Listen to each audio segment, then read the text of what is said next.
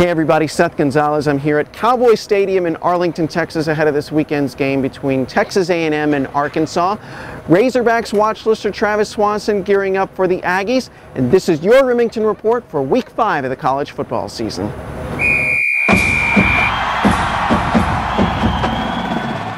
Start in Tempe, Arizona this week as Oregon State visits Arizona State. Last week the running game was the difference for the Sun Devils, and Garth Gerhart's offensive line played a huge role. This week they've got an opportunity to go 4-1 and stay ahead of UCLA in the Pac-12 South. They'll face a hungry team in Grant Johnson and the Oregon State Beavers, still searching for a W. Oregon State head coach Mike Riley talked about what kind of offense he'll expect from the Sun Devils this weekend.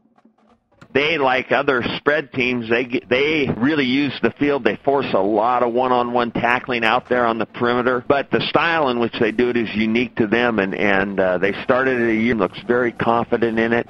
And then the other part of it is they'll just reach back and throw the ball down the field so well with Osweiler and the guys making the plays down the field. So the combination of how they do it and the fact that they do spread you out like other spread teams do it's a pretty good formula for them.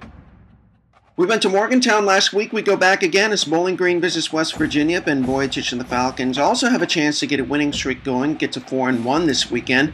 Falcons leading the MAC in total offense. Mountaineers, though, they'll be a dangerous team looking for redemption this weekend after dropping last week's game to LSU.